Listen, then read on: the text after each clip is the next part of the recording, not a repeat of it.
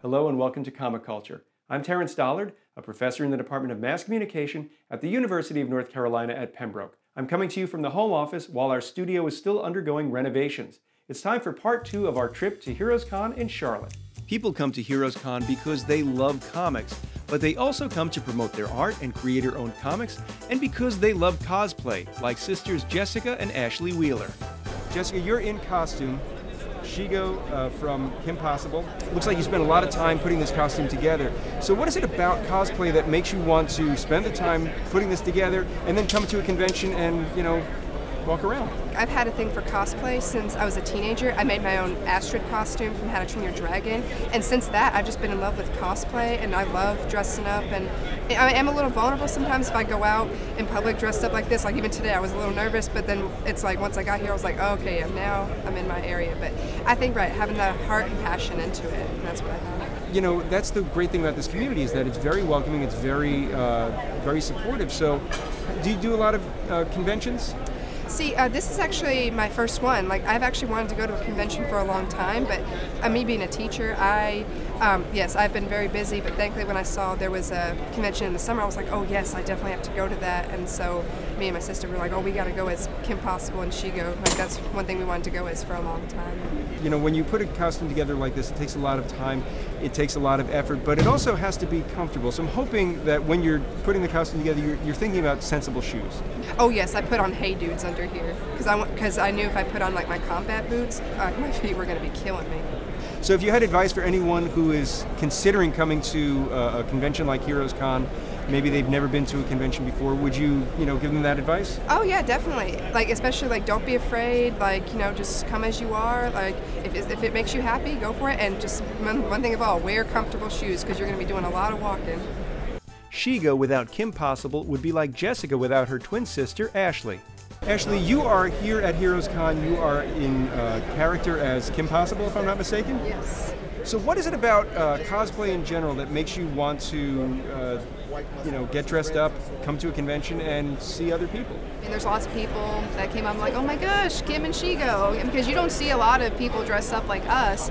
But besides that, it's just you get to see people dressed as your favorite superhero, and it's just like an icebreaker. You get to meet people that way, and it's just cool because you don't see people dress up as superheroes every day, so it's just a special occasion. As somebody who has been reading comics for many years, I see a change in when I would go to a comic convention. There would be a certain group of people, but now as I come to conventions, it's a different audience. There's a lot of younger people who aren't necessarily comic readers, but they enjoy cosplay or they enjoy the cinematic universes or something. Is that something that kind of factors into your love of cosplay? Oh yeah, I love all movies, especially the Marvel ones. But yeah, it just kind of goes back to you get to connect with other people, and because for Kim Possible, I loved the show growing up. It's not big anymore like it used to be, so it's kind of fun when you get to see people my age. They're like, oh my god, you're dressed as one of my favorite characters. And the younger people don't get it, but it's fun when I get to connect with older people. When you pick a character and it's more of a deep dive where it's not like Spider-Gwen, do you get a little bit more satisfaction when someone says, oh wow, that's a great costume?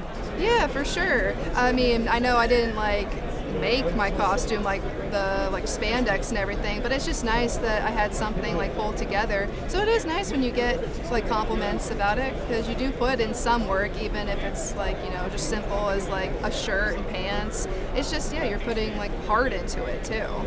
Cosplayer Meg Devereaux came to HeroesCon as part of the charitable organization Costumers for a Cause. Cosplay has become a bigger part of the convention experience, and a lot of folks are into cosplay but not necessarily into comics.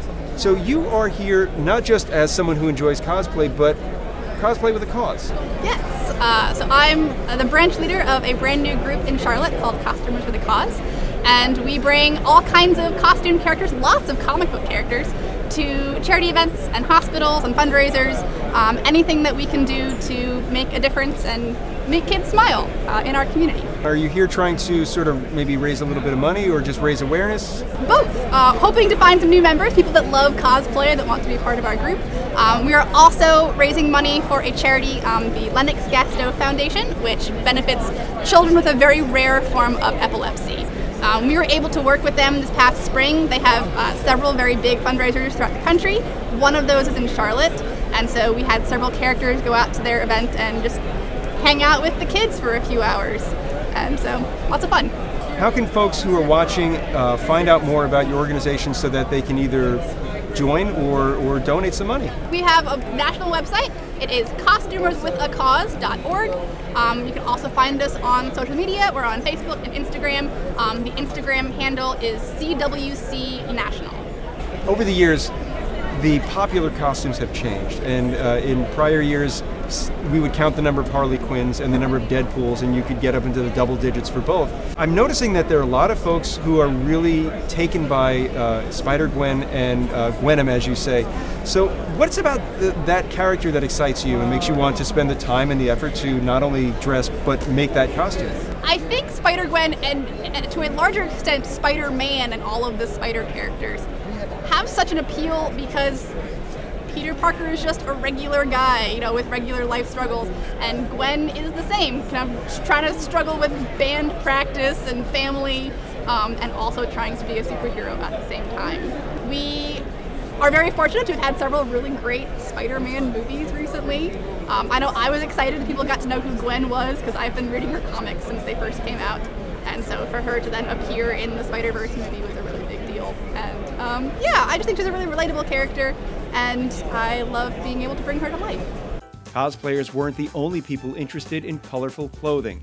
Vendor Jill Rivera had a booth selling bespoke shirts. So you're taking shirts and you are stitching panels on the back from comics, and you've got some really deep dives in here. It impresses me to see the scope and variety of images that you've come across. So where do you get these images?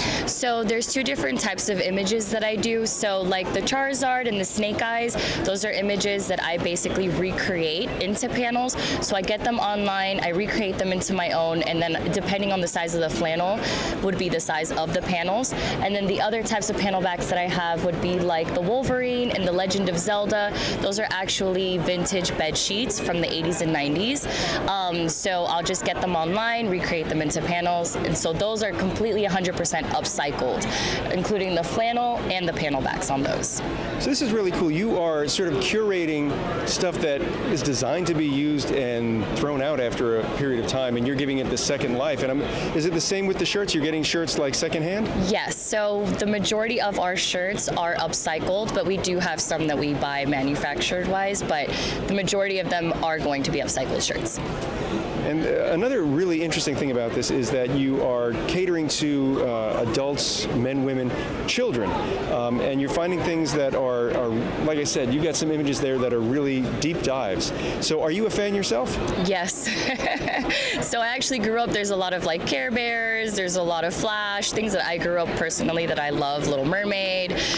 So I actually had the Little Mermaid bed sheets and the 101 Dalmatian bed sheets growing up. So it was funny, like I found a photo of myself when I was a child in my room with one of the bed sheets, and I'm like, how crazy is it that now I'm actually recreating these bed sheets into panels when I once had them. So it's a lot of people come in, it's so nostalgic for them, like growing up they're like, oh my god, I had these bed sheets. A lot of times that's why they purchase an item, but for other people it's like brand new to them. They never had these bed sheets, they never seen it. So it's awesome to see like two different types of customers coming in, as well as like the ones that I also recreate, like the comic books, like they grew up with these comic books. So it's interesting to see the two different types of customers that walk in and how excited they get just to see the actual like product put together and they can actually wear it. So that's what I love seeing.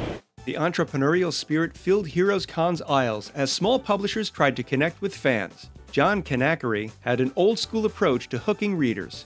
John, you brought a copy of Kid and a comic to the convention. You're at HeroesCon, but you're not just a fan, you're kind of promoting Kid and a comic. So I'm a publisher. A while ago I had an idea and I came up with it, and my wife told me to get off my butt and do something about it, which is a nice change from just take out the garbage.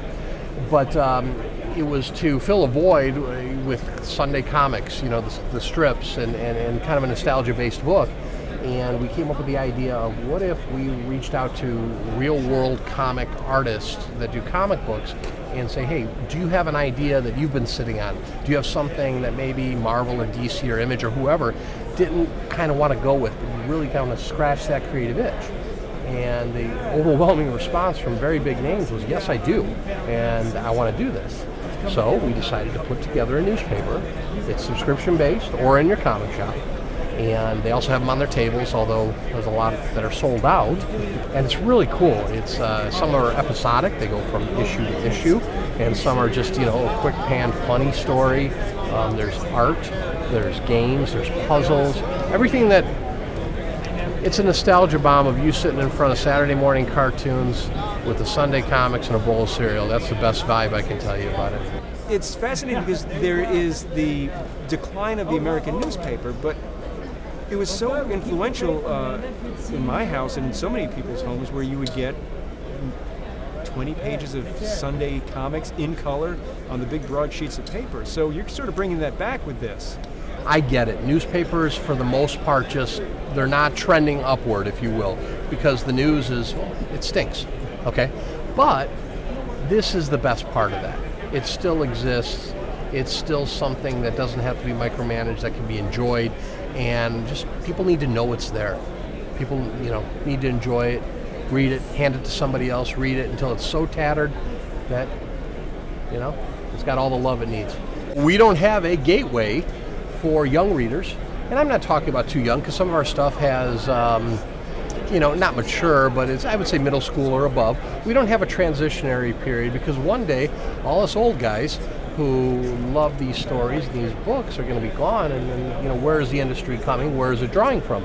So this is a great way for both a father, son, mother, daughter, whatever, to say, okay, here's something to check out, here's something to have interest in, have fun with. Fill out the crosswords, do all the stuff that isn't so collector specific, but is just meant what comics are to be. It's fun. I spoke with a small imprint publisher known as Coach about his line of comics. Coach, you have your own imprint called Essential Comics, and you are here at HeroesCon. What is the goal from, I guess, a business point of view to make the investment to come down here to introduce audiences to your ideas? Any venue that we go to, our goal is just to build the product, build the fan base. So if I get out here and I can shake 10 to 1,000 hands, it's growth within the comic books. That's why we're here. So it's interesting because comics have moved on from the days of where you had maybe 2 or 3 publishers and you had to really pitch to them. But with the digital age, you can have your comics online, you can do print on demand. So how are you approaching getting the physical copies of your comics produced? We like to go back into the old school way of comic books. So we like to make sure that number one, all of our artists can tell a story with their art before I add the words to it. So that way, old heads like me remember, we might not have been able to read when we were younger, but we could still follow the story based on what the pictures were. So that is the first base. And then we've been blessed enough to run into people that can do our printing at a very, very low rate. And just by traveling the country as best we can, we're able to put a hard copy in people's hands, because I think that carries a little more weight and a little more value to someone than a digital copy. I know for me personally, having a comic in my hand well, I mean, you get to hold it, you get to appreciate it, you can look at it. You can't zoom in on it like you can on your tablet, Right. But I really have a hard time looking at the whole page, because a lot of times the page is part of the design. It's not just that one panel that you might see on a reader. Exactly. So what changes do you see from when you were growing up in terms of audience and the types of comics that you see to now? Unfortunately, I see the bad side because I have kids myself, with a lot of blood, guts, politics being shown in comic books, when originally comic books were just fun reads. And that's what, we tried to get back to. We want them to have a fun experience so that they want to come back and say, oh, wait a minute, we got a cliffhanger here, I got to get the next issue. I think a lot of times, because books may be quote unquote too serious, that it just bogs you down with the weight of what's going on in the world. And we want to give people a little vacation from that. And if the folks watching wanted to find out more about you, where can they find you on the web? They can find us at essentialmedia1, the number 1.org. Another creator with big ideas and aspirations that I met at HeroesCon was Donnie. Donnie, we're at HeroesCon. You have come all this way to talk to people about A Heroes World, which is your comic. As someone who is a creator taking a risk coming to a convention to introduce your concepts to an audience, what goes into that decision to, hop in the car, spend the money, and meet the people? Yeah, after a certain amount of time being in the lab, as I like to say, it just comes a time we need to put the project out there. I'm very much more of I think I have a good grasp of the art and the commerce aspects of creativity, because I think those two things can work together well. So once you kind of have enough to showcase to people, I think then it's time to really make a decision and find what's compatible, to see what people are into. I mean, there's a lot of competition, there's a lot of ideas, a lot of stories out there, so it's like, why shouldn't you put your work out there and kind of find who is attracted to what? Because someone may be looking for the thing that you're trying to create. Before we started to record, you were talking about how this guide is sort of like something you would find in the old school video games.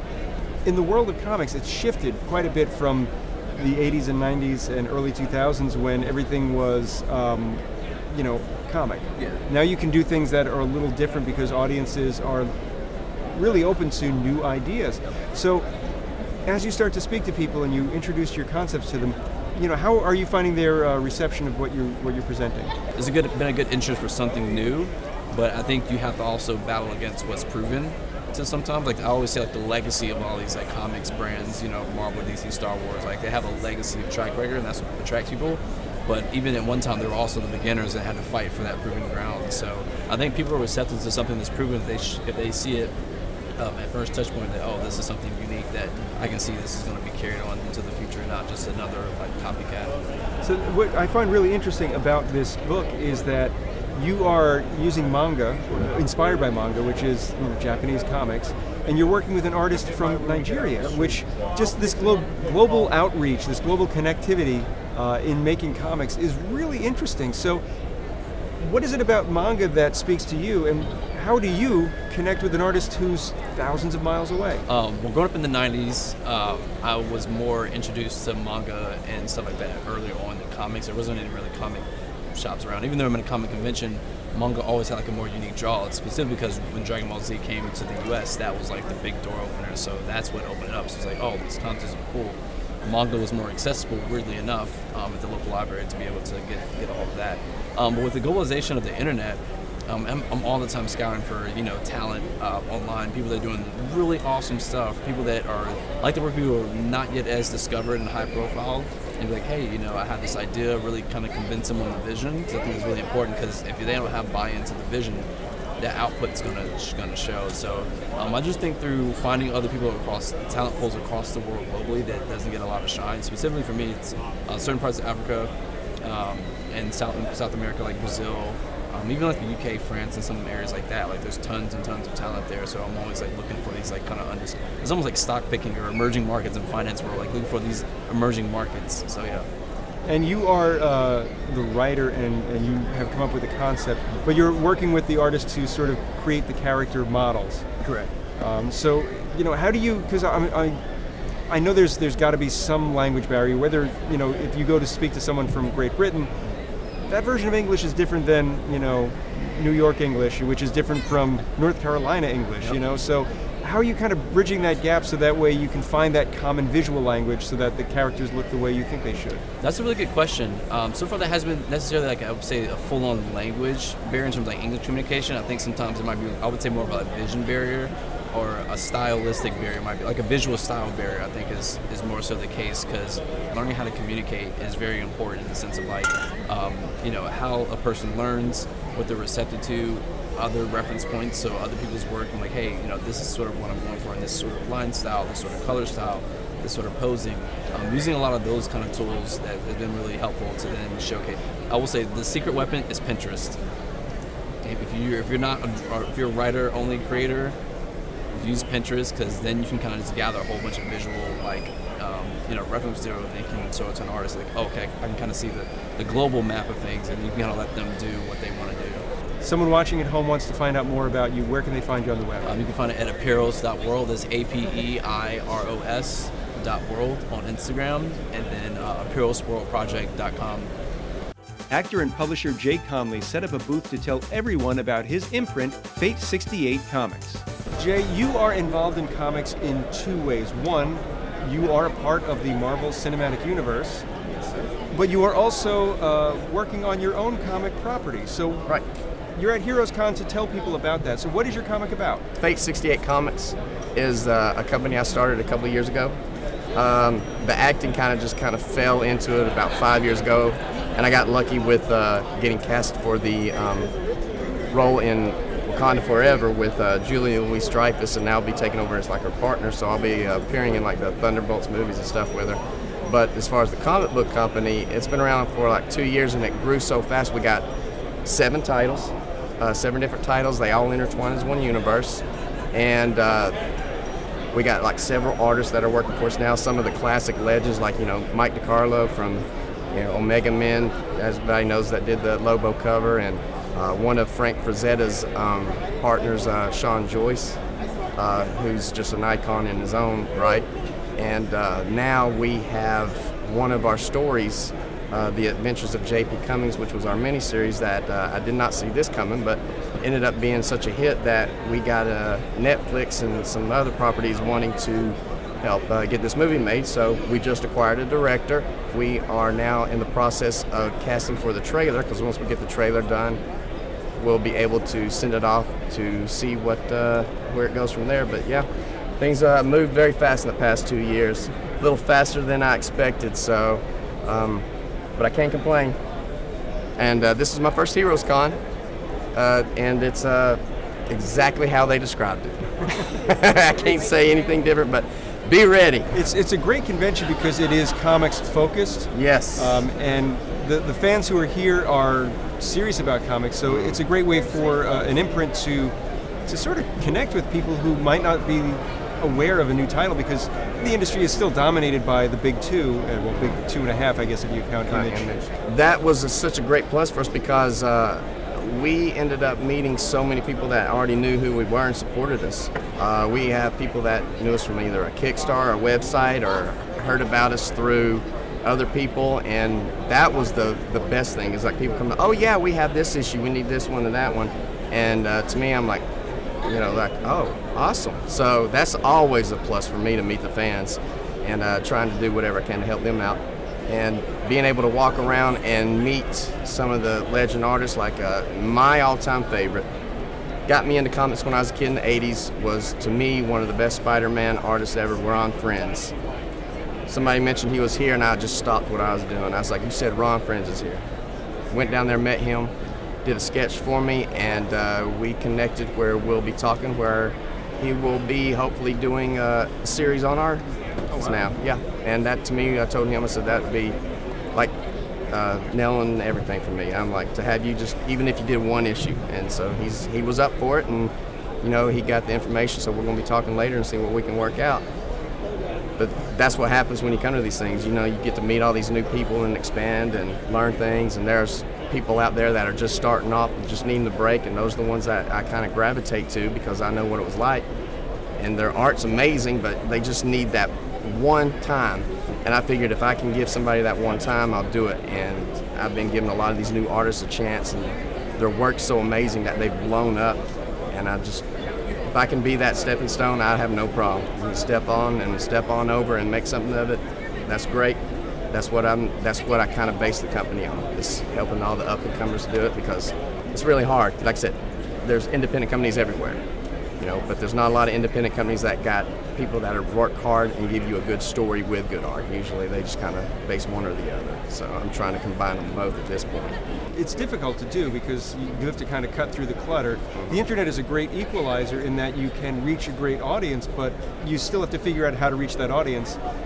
And a convention like this is a great way for you to find people who will kind of spread the word about that. Yeah, the internet is great, but when you put a face to somebody that you've seen, Like I honestly, as much as I admired Ron, I had no idea what he looked like. So he was not what I expected. And so when people put a face to that person and they come up and they meet you, you know, because you can read anything on the internet or a message or an email and just take it as like, this guy's just a jerk or something. But when you meet them and you say something, they're like, oh no, he's really a nice guy. Like that happens all the time. And so face to face is how I grew up. That's how I was raised, and that's what I love. And I try to bring a lot of that back, especially in the stories. Our motto with Fate 68 Comics is bringing back the stories of the 90s, but putting a twist on it. So what everybody liked and got into comics for in the first place is what I'm trying to get back into the comics industry. And so far it's been working. This is the place to do it. I'm literally selling sketch box covers for this place and told them, I said, you literally can get this, get every book in here signed by one of the artists, and just throw a rock and pick somebody to draw on it. I mean, everybody's here. I mean, there's no shortage of talent in this place anywhere, and you can get any type of book you want. And this is great. So if the folks at home wanted to find out more about your comics, where can they find you on the web? You type in Fate 68 Comics, comics with an X, COMIX.com, www.fate68comics.com, or just type in Fate 68 Comics with an X and everything pops up. That's all the time we have for this episode of Comic Culture. Thanks so much for watching. Join us next time for part 3 of our trip to HeroesCon in Charlotte. Until then, I'll see you soon.